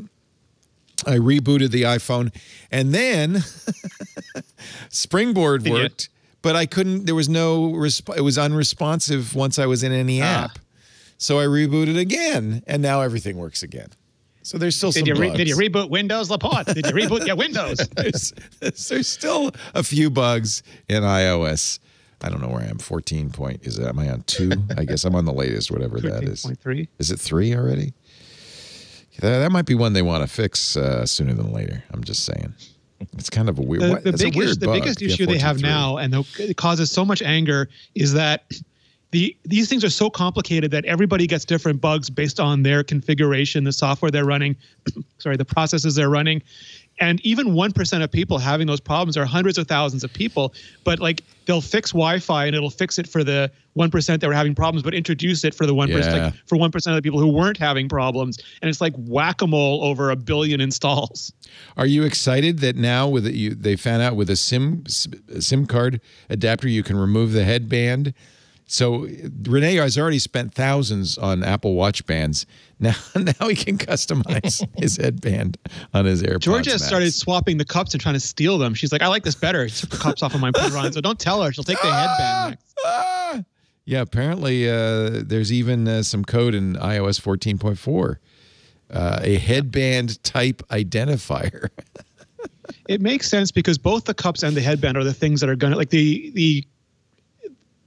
everything else is really solid, but replacing the headband, replacing the cups, not only lets you customize them if you want, but also those things are going to need, like from your hair or from wear and tear from your ears. They're going to get grudgy. They're going to get bad. And if you can replace that, it's better than replacing the whole thing. Here is the best, believe it or not, during this past week, CES happened. No one noticed. Here, the best Apple-related accessories, according to Mac Rumors at CES 2021. Pioneer introduced a CarPlay head unit that with a 6.8-inch touch screen and a hideaway control unit coming this summer. No pricing yet. So this is yet another CarPlay head unit you can install in your car. LG OLED ultrafine Monitor 31.5 inches. Nice. 8 million pixels, HDR individual pixel dimming. It's the first OLED from LG.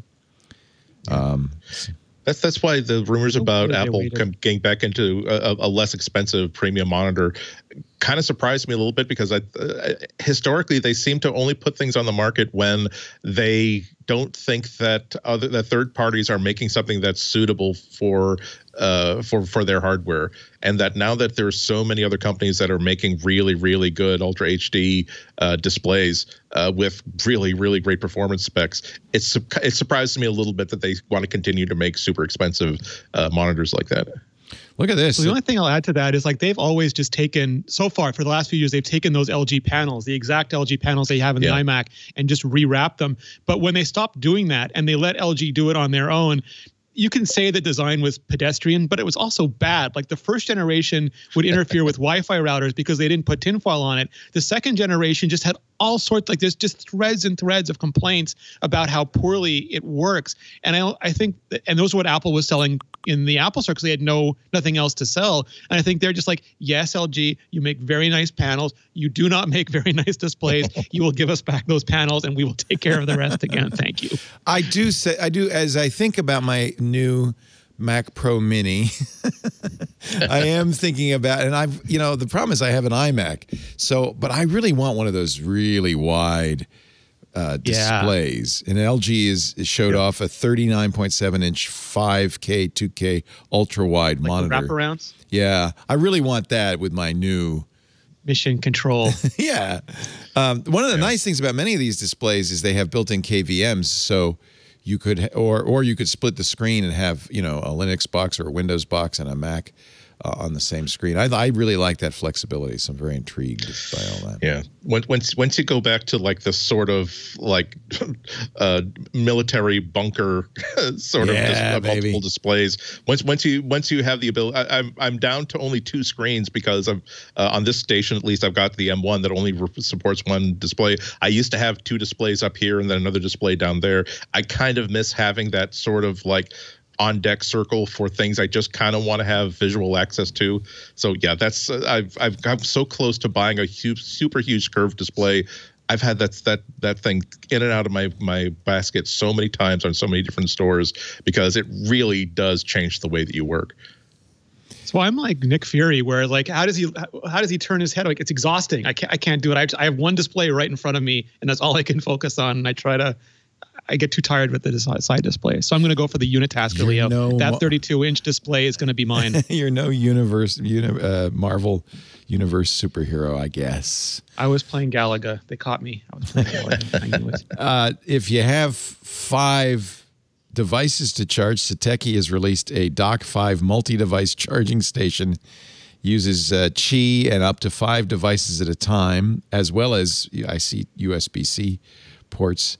So I guess you put your AirPods on the Qi and then a couple of phones and a couple of iPads, and just to hope the house doesn't burn down. It's a family charger. It's a family charger. Yeah, I think school's actually probably logical. Kensington has a studio dock for the iPad Pro that has built-in wireless charging. That's kind of cool, isn't it? Yeah. Yeah, particularly with so many people who are using the iPad Pro essentially as a wireless Mac display with another Mac on their same wireless network. That is such a nice, tidy solution. Just to say nothing about how well it just simply works as a standalone thing.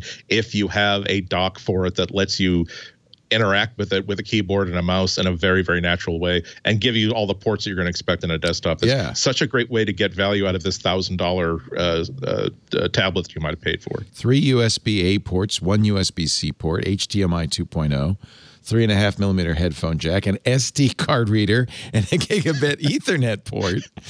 Wow! Why do I live in a world in which my iPad has more I/O than my MacBook Pro? That's pretty cool. And it's it makes the iPad Pro look like a little floating iMac, a little mini iMac. So that's kind of cool. I like it. Yeah. Here's another ultra wide, a Dell 40-inch ultra wide in their ultra sharp category, built-in USB 3 compatibility. $2,100. If I don't say a price or availability date like with the Kensington Studio Dock, it's because one doesn't exist. That Dell monitor is available now. JBL Dolby Atmos soundbar has AirPlay 2 built in. That's nice. Here's another Belkin 2-in-1 MagSafe charger. Belkin announced earbuds too. Samsung announced Samsung tags. This wasn't at CES. Yes. It was concurrent with CES. Samsung got a Samsung. They beat Apple to it. The AirTags, still we're waiting for the Apple AirTags, but Samsung has tags that work. Can I just add, like their event was much better, way better than any of their previous events last year. They're getting there. But the part that I loved, and I freely admit every company copies every company, but they literally came up on stage and says, nobody innovates like Samsung. We are unparalleled in innovation. No. We're announcing the AirPods, the AirPods Pros. Yeah. Sorry, the AirPods Pro. Yeah.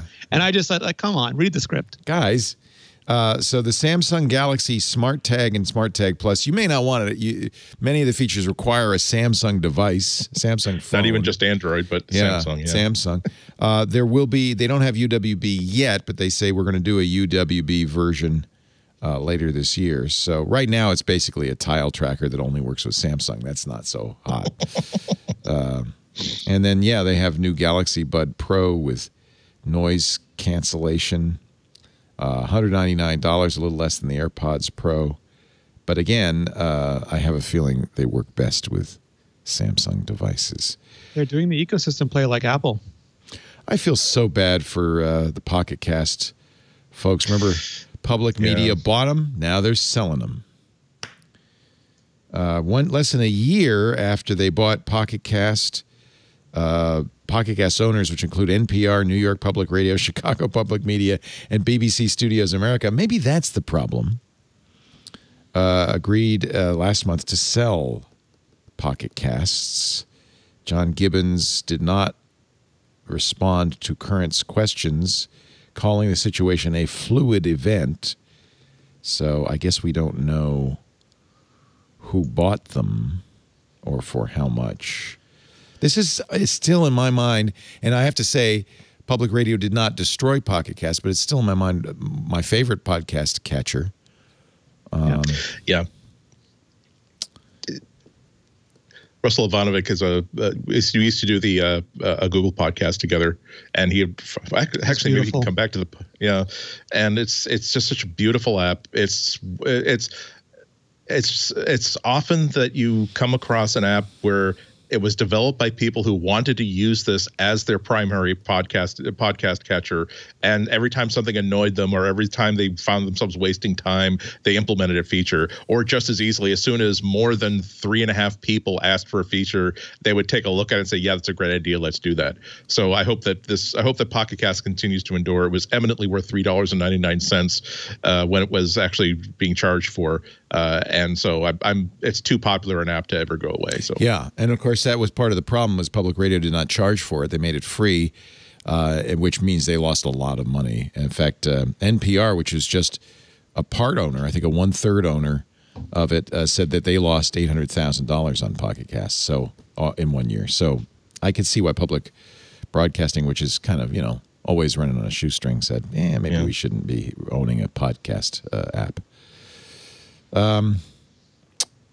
And don't go to an Apple store this week in Washington, D.C. because there's big fences everywhere, and you can't get in because they're closing those stores ahead of the inauguration tomorrow. All right. I think, unless there's anything I missed, did I miss any stories that you guys wanted to talk about? I think we covered everything I had on my list. Nope. Yeah. All right. We talked about the teardown. We talked everything. Yep. Let's get ready for our picks of the week. Always my favorite part of the show. Pick of the week starting today with Renee Ritchie. So my pick of the week is an app called Clubhouse, which actually isn't that new. It came out about a year ago, but it was invitation only. It's still iOS only. And I think the only people who were using it a year ago was Matthew Panzarino of TechCrunch and all the venture capitalists. So it kind of fell off my radar. And I kept hearing intermittent things about, like maybe the venture capitalists were a little bit, how should we say, not encompassing, not diverse, and we're expressing worrisome amounts of those sorts of things. So I kind of totally discounted and discredited it. But then it started going wide again around 2 weeks ago, and I started seeing more and more people use it. So I went on to check it out, and I have been enjoying it, and maybe a little bit too much. So if you're not familiar with Clubhouse, it's before you go on, Justine on Sunday sent me an invite, so I'm in there. And I'm baffled. I don't understand what to do. I'm getting notifications. I'll explain it to you. What is this thing? It's a drop-in audio chat app. So you go into Clubhouse and you'll see a bunch of rooms. And the key thing is to follow people that you know and trust. It'll try to get you to give it topics of interest for you, but those are like gambling. Well, you're gambling with your sanity. There's a room right now with 19 people in it. What's the best letter of the alphabet? So I don't see any of that stuff. I have it set to only show me people that I follow. Okay. So I'll go in there and I'll see like Luria Petrucci teaching live streaming, or I'll go in there and my problem with it is that I go in there and I see like some of the best YouTubers and podcasters in the business talking about their business. And because it's still new, because it's like the early days of Twitter when there was one timeline, and if you were on Twitter, you suddenly knew everybody, they're just all willing to tell you everything. Like all the biggest producers, the biggest managers, the biggest hosts, all of them just freely discussing everything they do for growth, for deals, for financing, for management. They had the people who run Space Station, which is Peter McKinnon's agency, on there. They have the people who do like Mr. Beast and Logan Paul and all of those sorts of endeavors just on there talking about how they approach content. But they'll talk until like 4 a.m. and you can't record it. You can't replay it. It is against terms of service to... Is everybody talking at once? What is going on? I don't understand. So you have a moderator, and the moderator starts the room, and then there's two categories. But it's all audio, just audio. Yes. It's like an audio chat room. And absolutely. And the people the moderator follow, so you have a speaker stage, which are people who can unmute their mic and talk. And then the next tier is people who are followed by the speakers. And then the tier after that is the general audience. And you can, if you're a moderator, you can bring people up on stage and push them back down off the stage. So it's like Alex Lindsay's office hours, kind of, with audio only. Yes. Yeah, okay. It's very similar to that. It's very small features. One thing that's interesting is because Justine invited you, Justine's picture will always be on your profile as a person who vouched for you on Clubhouse. So that's why you want to be nice. It's not real accountability, but it's social accountability. Right. Yeah, because they'll blame her if you do anything, Leo. Got it. Totally go after her. But like, for example, we started Viper, who's another tech YouTuber, myself, and a guy named Jeff El Jefe, who does audio reviews, started a tech YouTuber lounge every Saturday night. And we were in there this week, and Justine and Jenna showed up, and Brian Tong and Justine discussed how they were hosting CES and what that whole experience was like. And then you had a bunch of like Super Saf was explaining how he does brand deals and how he negotiates contracts, which people who are just beginning YouTube have no idea how any of that stuff works. So it's very good for accelerating your learning into whatever industry that you're part of. And it's free, but you have to get somebody to invite you right now. Yes, and it's iOS only right now as well. Okay. They do require a real phone number too, and they do say they have a real name policy. It is poorly enforced. I see a lot of people with not real names there, but they want that sort of level of accountability. So you need to give someone your phone number in order for them to invite you, which means you have to trust them enough with your phone number. So like a lot of social networks, right now it's dominated by a certain group of people. Sounds like YouTubers, startup people, marketing people. But it's going to end up being chat roulette in about 5 minutes. So enjoy it now. So it's already that. And so there is horrible stuff. Like there is anything, like there's fascist, anti-COVID, racist, anti-Semitic, all sorts of those things. But because I'm only notified and I only see rooms that people I know and trust are in, I never see that part of it. They have to work on that part, and they have new buttons now. Like you can insta ban a troll, and you can instant report an account for violations of terms of service, which is like the simple stuff that Parler got kicked off for not doing. Right. But if you stick to people, like if I go in there and I see Leo Laporte is hosting, Leo and Andy and Alex are hosting a room on how to be a successful podcaster, I will join that, and I will never see any of the sort of garbage stuff that goes on in every social network. When I first signed up, it gave me a tag cloud of interests, which I tapped, and I gather that's why I'm seeing what I'm seeing now. So how do I turned all that off. turn all that? Okay, so is that in settings? Where is that? I think so. Yeah. I actually didn't set it to begin with, so I'm not sure if you can turn it off. So here's interests, and I could get rid of we should just uncheck everything, and I won't see anything. Yeah.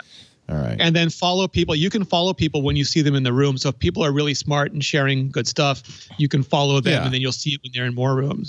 I have 57 followers, and I'm following 87 people: Micah Sargent, Christina Warren, Shira Lazar, Kevin Rose, Baratunde Thurston, Ryan Hoover. So I'm following good people, and so I will get a notification when those people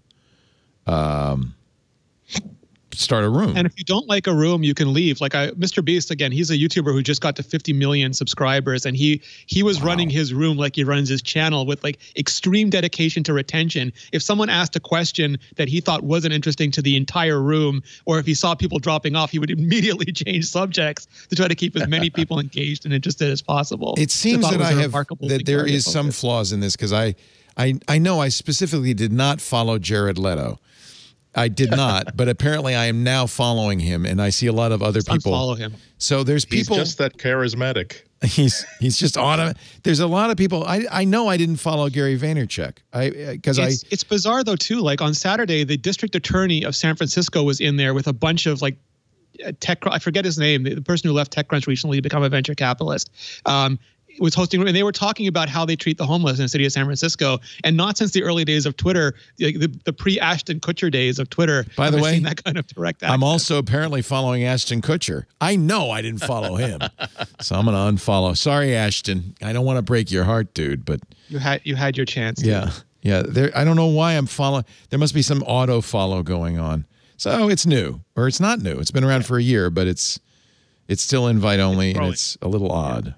Oh, I know. Maybe it's looking these people up in my address book. Maybe that's it. It could be, or it could be suggesting people to you also based on the people that you follow. Yeah, it's added a lot of people that I did not add. So I don't know what's going on. Mine is still under my control. I go through it and look at it. I've completely lost control. But I have to say, a lot of people I love and know are in here. So that makes it worthwhile. Yeah, I don't know. Somehow I'm following 80 people, which seems like more than I had intended. Clubhouse. So how do people get an invite? So you have to. So there's a couple of ways. One is you can go to Clubhouse's website and sign up, and then what it does is alert anybody in Clubhouse who might know you. And I think they're connected to Instagram, Twitter, and you can also connect to your contacts. So if one of those things pop, like I saw several people pop up, and it said like, do you like? I think it was, oh my God, Chad popped up and it said, do you know him? You can let him in without an invite. And like, yes. Okay. You know, you press that button and it works. Otherwise, you can invite someone, but it only works over SMS. So you have to first be willing to vouch for them, because your profile pic will be on their profile forever, and they have to be willing to give you their phone number. So you start off with like one invitation, and the more you participate, the more you get. By the way, Micah says during the initial setup process, it sets you up with a bunch of accounts. He says you have to uncheck those as you're going. Oh, that might be new. I didn't get those. That's interesting. Oh, I'm following 80 people. I know I didn't follow 80 people. And by the way, my favorite letter in the alphabet is R, because without R, you can't have Talk Like a Pirate Day. Andy Anako, your pick of the week. Actually, I was going to glom onto yours because I had the same app bookmarked. There's a new like writing writing app called I have Spaces. other ones I can do, because I have I have a traffic jam of apps. So go ahead. Yeah, I'll demo it though while you talk about it. Please do. Yeah, this is part of a class of writing apps where it understands that writing is not all about I'm going to open a Pages document or a Word document. I'm going to write the document. I'm going to save it to a folder and then move on. You're often dealing with projects where there's content from all kinds of different sources, where there are parts to it that you want to do. There are parts of it that are just notes on what you want to do. There's the finished product, and then you need to be able to export it in whatever format is going to be useful, whether you're putting it online or putting it into a doc or something like that. So people have heard me recommend Scrivener, which I still use, and it's still wonderful. It really is. It really is like I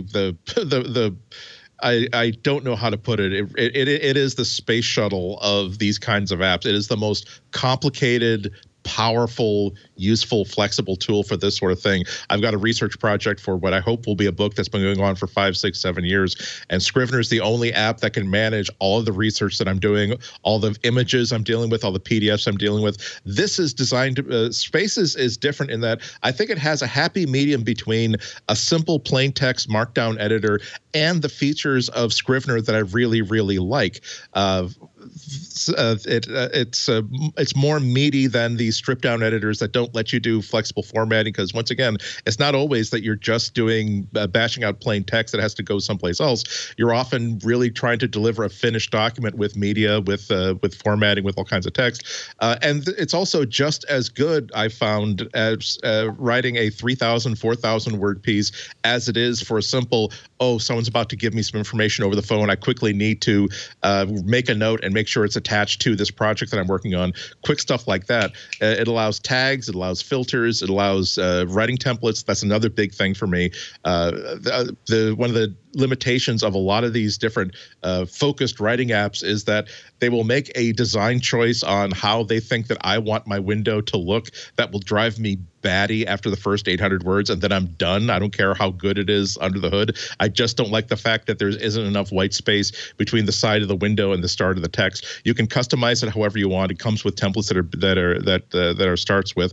All I can say is that I've been using it for only about a week and a half. One of the first things I do at the start of the year is that for each of the different sort of like ongoing projects I have, I create a new document for that year so that everything that I'm writing for NPR goes into one bulk document, so I can always have all this research and stuff together. And instead of creating a Scrivener document for that other stuff, again, that sort of catch-all stuff, I started using Spaces for it, and I haven't found a reason to switch to Scrivener for it yet. As a matter of fact, the only thing that I didn't like about Scrivener for simple things is that sometimes it really is too big. It's too difficult to switch between a mobile app and a desktop app for that kind of stuff. Whereas Spaces has both iOS and Mac desktop apps. They're beautiful. They're very, very functional. Again, the fact that I've been writing thousands of words in it and haven't found a reason to go back to an app that I've used for about 10 years is endorsement enough.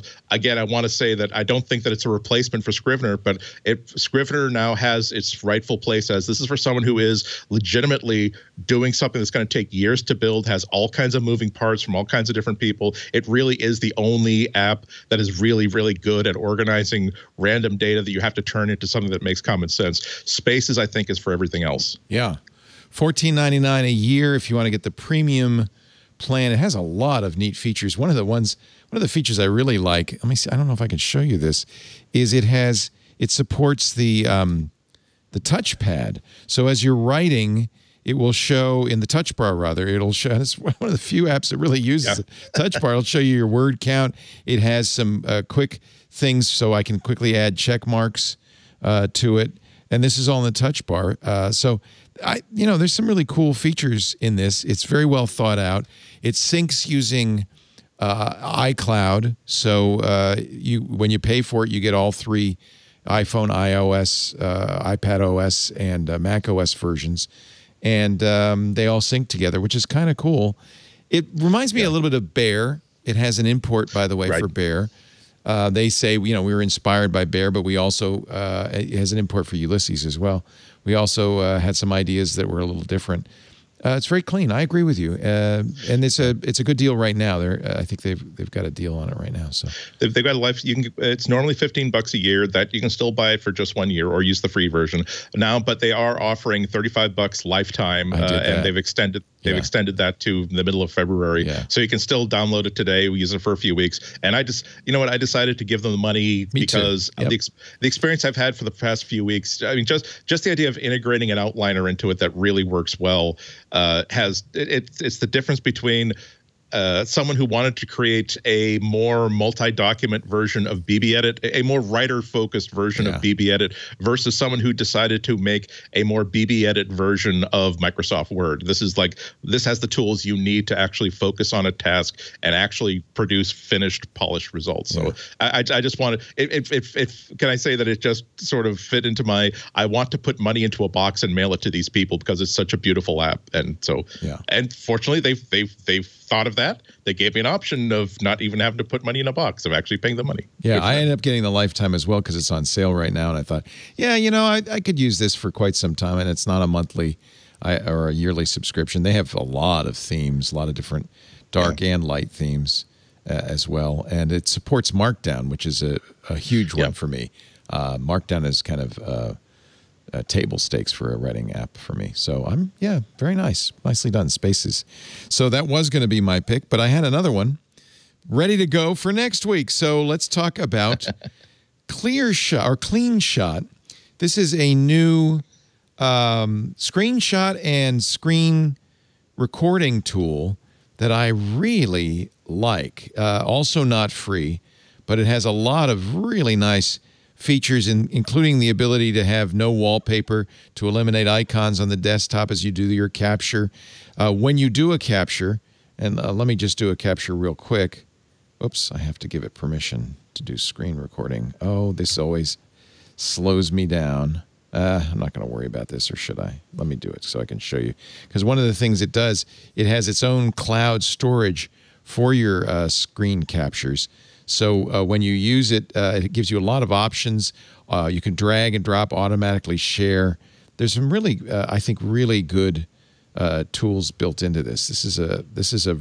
I've talked before. Zapier also has a new screenshot program. This one's not free, so it might be worth checking it out before you pay for it. But I think, given all the features, it is a pretty nice job. This is from a company called Make the Web, and it's called Clean Shot, and it is a one-to-one replacement for the Mac's built-in screen capture, but it does a whole lot more. Really very powerful tool, so take a look at it at cleanshot.com. And you get free Clean Shot cloud access. They don't use iCloud, they use their own cloud. So I think it's worth it. Let's just check. Let me get the pricing for you. $29 for a single seat. They have multi-seat licenses as well, and that's perpetual. So I think a good deal. Clean Shot X. That is it for this fabulous MacBreak Weekly. Next week, 2 weeks from now, Alex Lindsay joins us. Next week, maybe we can get Doc Rock or somebody to come by. But it's kind of fun just hanging out with my two buddies here. Rene Ritchie is at youtube.com/Rene Ritchie. He's also doing a brand new podcast, Apple Talk with Georgia Dow. How's that going? It's great. I just mentioned something about technology, and she tells me how it interfaces with our brain and how it makes us react to and treat the world around us. And I just shut up and listen. Nice. And Georgia's channel is live. She put it live on Monday. She's got videos going up now. Oh, nice. And she got her name, youtube.com/Georgia Dow. Even nicer. Yep. A little plug for Georgia. You're taking up your plug time to say nice things about Georgia Dow. Aren't you a sweetie? At the end of the day, I talk about people playing with their phones, and she's trying to fix our brains. And I think it's just so much more important and necessary right now. We need both of you. That's all I can say. Yeah. Thank you, Renee. Anything else you want to mention? No, I'm working my way through analysis of January is like the slow month in technology. Tell me about it. Even when you're covering CES, I saw everybody complaining, like everybody's numbers are down, and it's like that every year. CES coverage is like negative 10%, and it always just happens. So I just work on I try to explain everything. I try to cover everything. I just want people who are planning their purchases for 2021 to have as much information as they can. So that's what I'm doing right now. And if you want to dive deep on a lot of the things we talked about today, including the shot on iPhone 12, the iPhone Flip, the new leaks about the iMac Pro. Renee's got videos on all those subjects. youtube.com/Rene Thank you. Ritchie. Andy Anako, when's your next appearance on WGBH Boston? We seem to be back to Fridays, so I'm going to be on Friday at 1 p.m., assuming that the entire show, not just me, got preempted last week for coverage of the impeachment. But we look. Fortunately, the Republic might be in good condition that that will allow us to broadcast on Friday. Good luck. I don't know. Go to WGBHnews.org and you can stream it live or later on. Very nice. We do MacBreak Weekly on Tuesday mornings, at least our time, 11 a.m. Pacific. That's 2 p.m. Eastern Time, 1800 UTC. I mention that because you can watch us do it live. Of course, it's a podcast, so there's on-demand versions. But if you happen to be around at that time, go to twit.tv/live. There's audio and video streams. If you're watching the stream, you should be chatting with our fabulous community at irc.twit.tv. Great place to be. On-demand versions of the show are on the website, twit.tv/mbw. If you watch on demand, then you can chat on demand at our Twit community. That's www.twit.community. I want to mention also we have our own kind of Twitter clone. It's through Mastodon. The Fediverse is at twit.social. And I put a lot of stuff up on there, including announcements about our show, but also news stories that we're following and things like that. So if you're interested, if you're not already on Mastodon, twit.social. If you're already on Mastodon, go to your instance and follow at Leo at twit.social and at twitnews at twit.social. It's January. That means it's time for our Twit Audience Survey. This annual survey helps us understand our audience so we can make your listening experience even better. Completely anonymous. It'll only take a few minutes. Just go to twit.tv/survey21. And thanks in advance. Oh, we have a YouTube channel for MacBreak Weekly if you want to watch shows there. But the easiest thing to do is fire up. There it is. Fire up your Pocket Casts or your Apple Podcasts or your whatever podcast client you use and subscribe. If even if you're subscribing through another podcast, leaving a review on iTunes always helps the show a lot. We've been around for so long. A lot of those reviews are ancient. We'd like to get some more current reviews up there. So just do that in iTunes. Let people know what you think of MacBreak Weekly, but only if it's nice. That's it. Yourself. That's it. Apparently somebody's trying to talk to me on twit.social. That's it for MacBreak Weekly. Thank you all for joining us. We'll see you next week. Bye-bye. Hey, folks, I'm Ant Pruitt, host of Hands of Photography here on Twit TV. I know some of you have gotten yourself a brand new camera, or you just had a camera sitting around and can't quite figure out how to get the most out of it. Well, I have a solution. My show, Hands on Photography. So subscribe right now to learn how to get the most out of that camera. I'm going to show you how to make those images pop. I don't care if it's a Canon camera. I don't care if it's a Sony, Nikon, iPhone, Android, even an inexpensive Android device. I got you covered. So head on over to twit.tv/hop and subscribe today.